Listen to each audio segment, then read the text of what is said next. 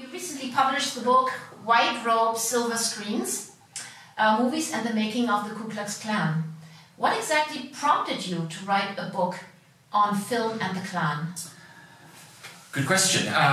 Well, initially my interest in the topic started when I was working on my PhD. So I came from a background in history, but also in English, and I studied American race relations as an undergraduate student. And I'd always been interested in that moment in American history, so the kind of the early 20th century.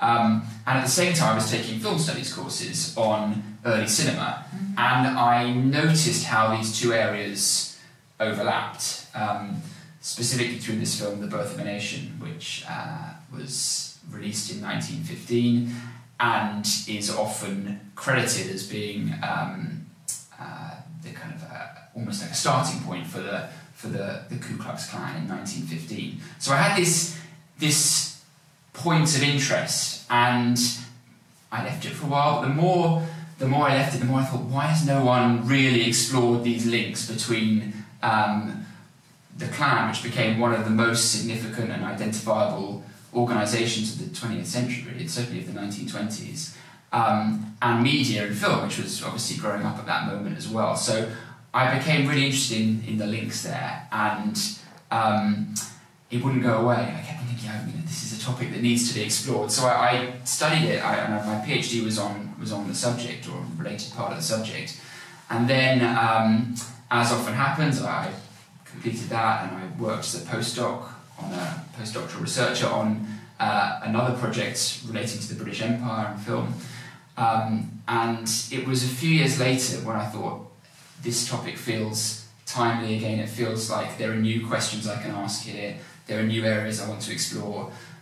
So I went back to it with fresh eyes, and it was really exciting to kind of pull it apart and rewrite the book effectively. So it's actually been a long time coming, in the sense that the research probably started 10 years ago or so, but it's I think it benefits from that kind of long period of development. So yeah, thank you. An interesting study. Good, I hope so. When I lived in the States, I took a seminar on film studies, and of course I had to watch The Birth of a Nation, for its excellency in so many technical aspects. And do you think the technical excellence of Griffith's film, propaganda film I should say, excuses its racist leanings that you have uncovered in your book? Absolutely not. I mean, I think in almost the opposite. The so-called kind of technical expertise, or at least the devices and skills that he employed, were absolutely used to further his propaganda.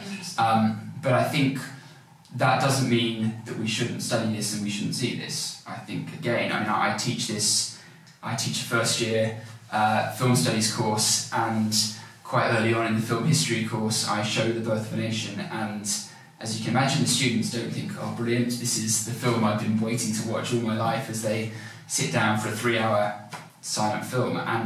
But it's an incredibly important film to show them at that point of the term, to get them to think about the ways in which film has been used by, not just in relation to the Klan, but in terms of the way of understanding race relations in America in the teens and 20s.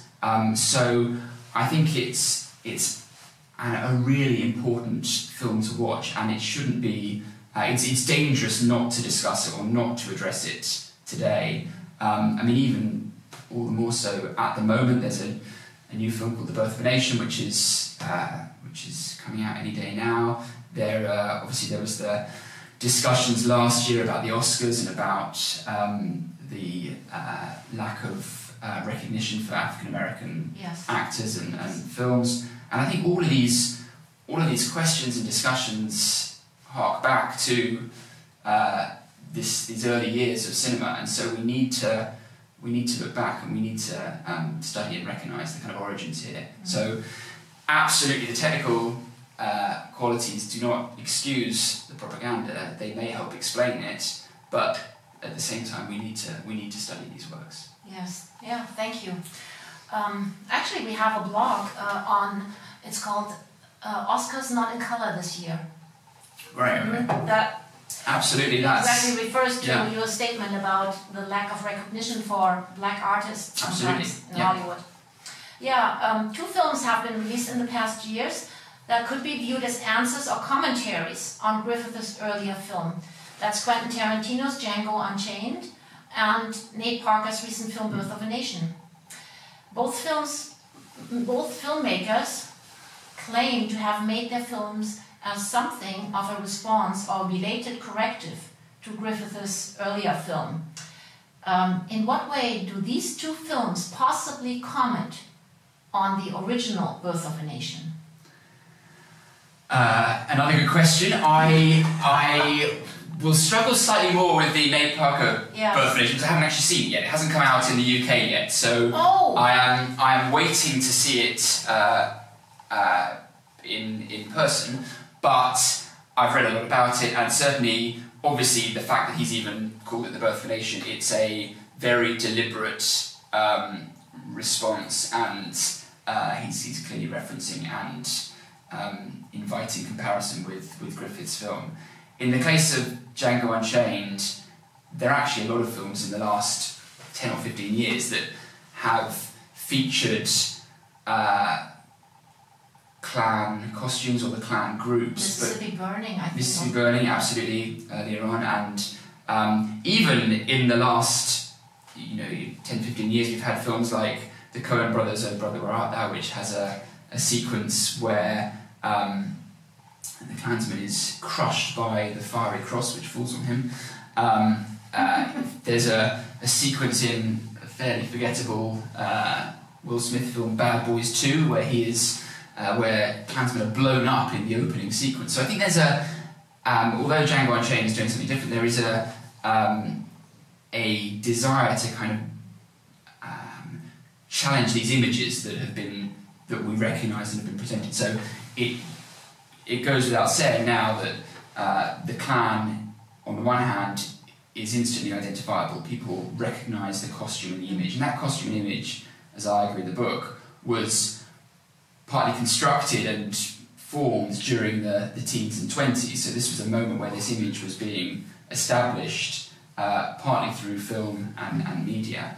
And I think some of these more recent films actually are directly addressing the image itself. So in Django Unchained, there's the kind of comedy that's produced by the fact they can't see out of these costumes, and it's making fun and ridiculing the image, and this image is really where the Klan has got its power from. It's how it made a lot of its money in the teens and 20s was through selling costumes. It's how people recognise it today, and so these films are trying to really ridicule and send up that image today. And obviously today, it's not difficult to do. It's not difficult to criticise the Klan and send it up. Mm-hmm. But in the 20s and 30s, it was much more.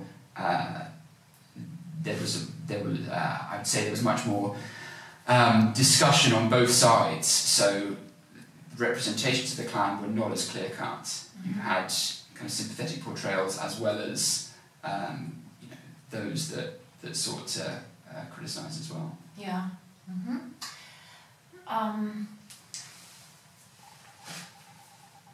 At the beginning of 2016, the then presidential candidate Donald Trump was endorsed by David Duke, the former Klan imperial wizard, who said that Trump was the best of the lot. What effect, if any, do you think, did that endorsement have on Trump's campaign? Well, it didn't harm it. Ultimately, he got in. So it's interesting because, and I'll talk about this a bit in the talk tomorrow as well. But I think that Hillary Clinton tried to use that to attack Trump. So one of her campaign videos makes the direct connection and says Trump supporters are, here are a number of Klansmen or people affiliated with the Klan and the alt-right who support Trump, and clearly, in that case, the Klan is seen as a kind of shorthand for this racial extremism, and is used as a way to try and condemn Trump and say, look, he is absolutely the worst of the extremes here.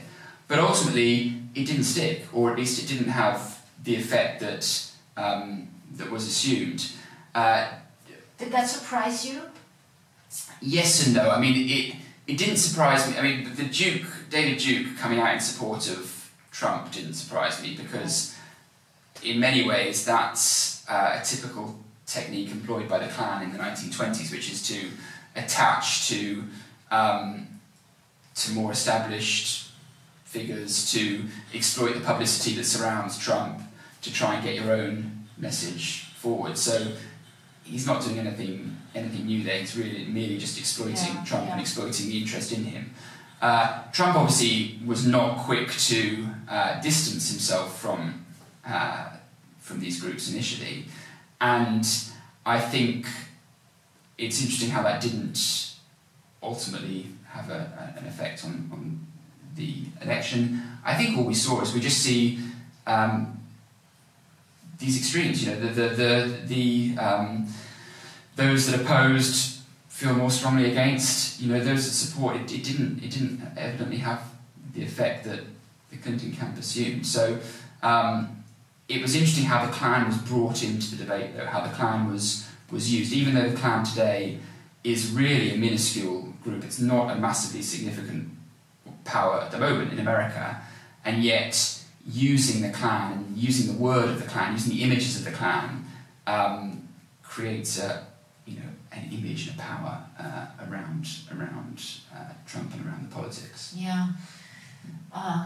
Do you see the Klan at all being able to expand its power in America, or kind of further its power in American politics? Is there any indication that this might happen in the near future, with Trump being president, for absolutely. example? Well, there are warning signs there, and I think, again, from my own research in my book, looking back to history, I charted how the Klan grew in the teens and 20s, and in 1919 the size of the Klan was roughly 5,000, which is probably a similar kind of size as is today.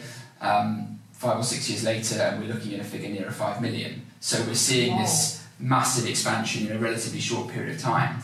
And the ways in which the Klan expanded then, I think, are interesting. Partly it was through, as I said, exploiting a public interest in the costume, them, in their actions, in exploiting interest that came from things like congressional hearings against the Klan, how they used the publicity against them to generate an interest and a profile, but also how they used film and the media, so how they, at that time, produced newspapers, made their own films, brought theatres and cinemas, later on put on radio shows, and really how they managed to manoeuvre into the mainstream. So what was initially seen as a very small, marginal, extreme group, how they managed to present themselves as a kind of legitimate authority within these particular towns and areas. So